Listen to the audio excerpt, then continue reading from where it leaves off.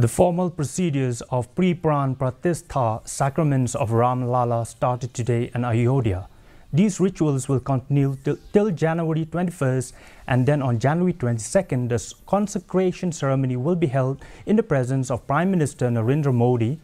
Champat Rai, General Secretary of Shri Janmabhoomi 3rd Kshetra Trust, informed that the entire rituals of consecration will be done under the supervision of Lakshmikant Dixit Ji of Varanasi.